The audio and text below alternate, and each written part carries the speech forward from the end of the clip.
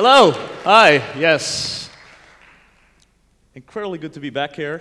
Third time actually here in Singapore. I was here 5 years ago when Thomas organized JSConf.Asia, was called back then. My name is Jongboom. I am developer evangelist IoT at ARM. ARM is the company that makes basically all the chipsets.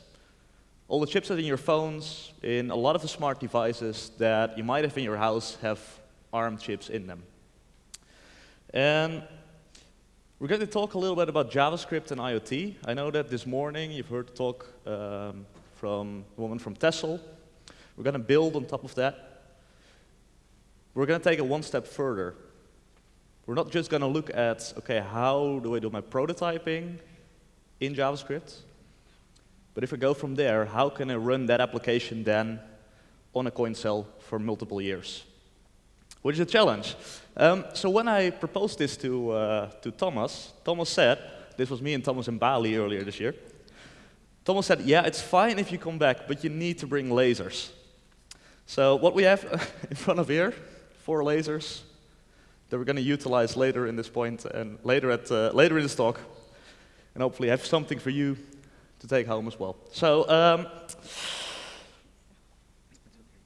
in the last 5 years, I've seen JavaScript change a tremendous bit. JavaScript has more or less, and don't ask me how it happened, but JavaScript has taken over the world.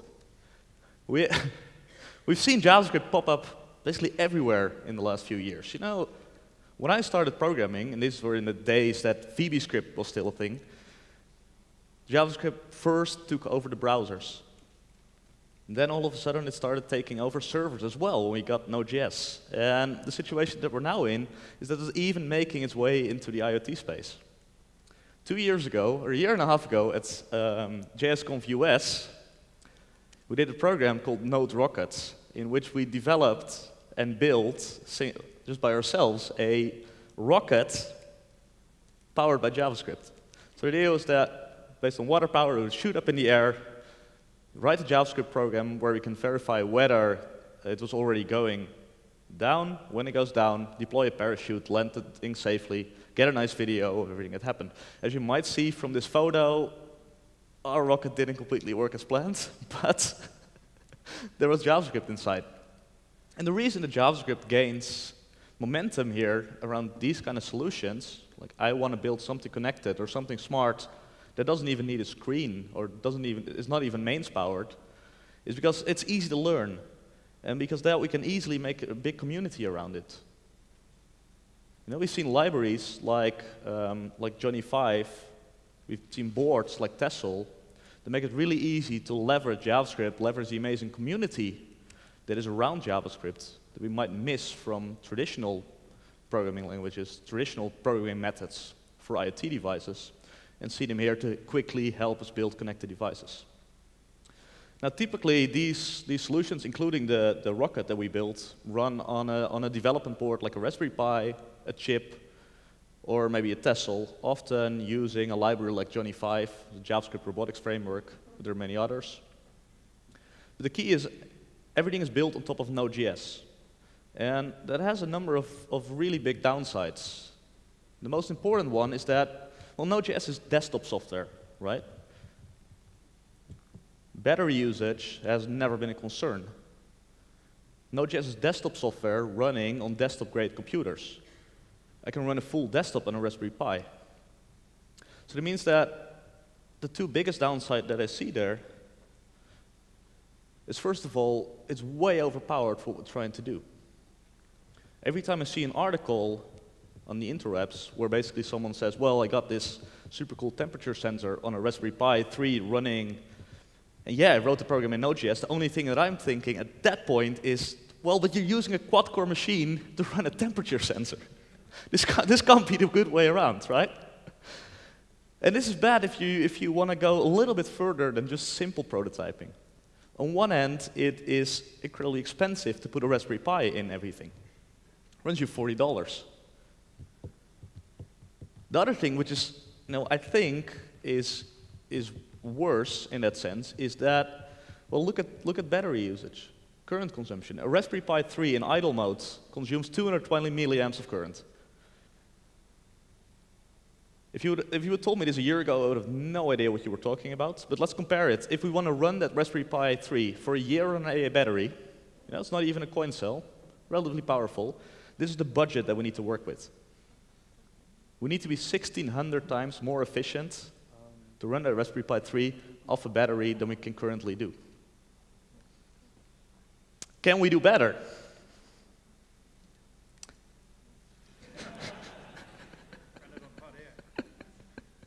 I bet you were expecting Obama here. Sure, so let's look a bit at like how professional companies do that. If I'm building a real IoT solution today, what am I using? Well, this is, for example, a Honeywell sensor, temperature sensor that you put outside. These run fine on batteries, and they've run fine on batteries for many years. And the key here is microcontrollers. Microcontrollers are really tiny computers running on really, really tiny chips. This is one. This is a chip from Nordic Semiconductors. It's 0.6 centimeters by 0.6 centimeters. That's the scale that we're thinking about. This is a development board for that chip. This little thing, you can't even see it from the audience, that is responsible for all the computing. It combines the MCU, it combines RAM, and it combines flash storage and a Bluetooth chip in a 0.5 centimeter by 0.5 centimeter. It's insanity. But, it's a trade-off. Yes, they're small, and yes, they are cheap. Typical microcontrollers run $1, $2. They're easy to integrate in your own design. But, it's a trade-off. I can't run Linux on it. I can't run another operating system on it. I can't run V8 on it. So that means that node.js is kind of out of the question. They're not powerful enough for that. A powerful microcontroller will maybe have 80 megahertz of processor speed and 64 kilobytes of RAM. And with a lack of power also comes a lack of ecosystem. Because it's harder to program them, it's C++, it's assembly, that means that we don't get a nice ecosystem around it that we have with JavaScript. So that got me thinking. I've been toying with the idea of JavaScript on connected devices for the past 2-3 years. And in a way, I want the best of both worlds. I want the cheap designs of a microcontroller. I want the easy way of integrating that into my own designs. But I would also love to have a vibrant and big community around that, similar to what we can currently do in the Node.js connected devices ecosystem. Wouldn't it be amazing if we could run JavaScript on these microcontrollers?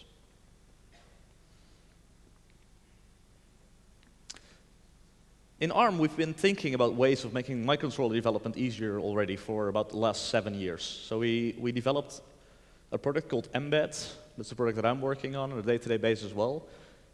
The first thing that we wanted to do is make microcontroller development in general easier. So we created the Mbed platform. We have over 100 boards supported, 200,000 developers. You guys have no idea what it is because you're not embedded devs. But it also means that we already have lots of APIs, libraries, and community around it. Not enough. That's what I'm saying as developer evangelist. I want to have a bigger community. Of course I want that. It's all in C++. And then came along Samsung. Samsung developed a JavaScript. This is not the official logo. If you've seen Seinfeld, you understand the reference. It's developed by Samsung, and it's a JavaScript VM for ultra-constrained devices. The JavaScript VM, unlike Node.js, runs on microcontrollers. The whole idea is that it fits in 64K of RAM. And it's written in C++. So we figured if we can combine these two projects, we have Mbed on this side, making it super easy to program on microcontrollers for a lot of different ones, so we don't need to port to a new microcontroller every time it comes out. We still have the flexibility of JavaScript VM. So that's a project that was launched actually this morning. Worked really hard to get the website out. But it's called JavaScript on Mbed. And it combines the best of both worlds of microcontroller development with JavaScript. It combines the power to run on little tiny boards like these. And this is a microcontroller under $2, retail price. Under $2, you can buy it in single quantities. Has a Wi-Fi chip on board. And now it can run JavaScript, it can run all your programs. That is freaking awesome. That is, okay, sorry. I'm getting ahead of myself. So today, we're releasing that. It runs on 40 different boards already. So you can just go to our website, pick any of those boards. Some have Wi-Fi, some have Bluetooth. All the critical parts, drivers, operating system, etc., are still written in C++. It's a project that has been going for about 7 years already. So we have stuff like deep sleep and have a way of like putting your microcontroller in really, really deep sleep states. And you can leverage our C++ ecosystem around it and every connectivity method.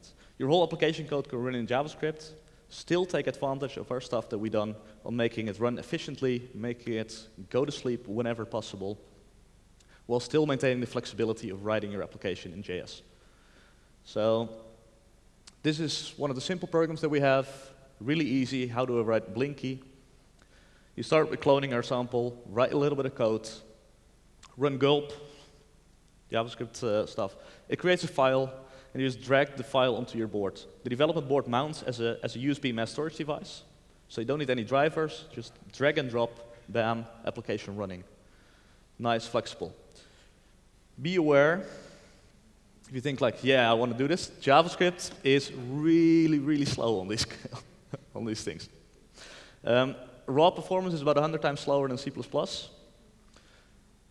But because we've written all the critical parts in C++, the bootloader, networking stacks, basically everything else that not your user code, efficiency is relatively good, especially if you sleep a lot. So we can spawn out of JavaScript whenever we need it. We can run stuff in C++ in a separate thread. But this way we have like a model where we have the nice flexibility of JavaScript, but still can run stuff at native speed in C++. A bit similar how node.js does that on Linux systems.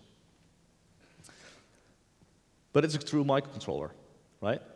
Yeah, your application code might run a bit slow, but it's a real microcontroller. It's come with all the benefits. We can run, this is one of the development boards again, this one even has a little coin cell holder. Little coin cell holder here. And that's because it's actually meant to run off a coin cell. Using this approach, we can write JavaScript applications that run straight on that. I'll have some numbers later. It also allows us to do some really interesting experiments. The BBC MicroBits is a little computer that's been given to every 10 and 11-year-old kid in both the UK and in Iceland now.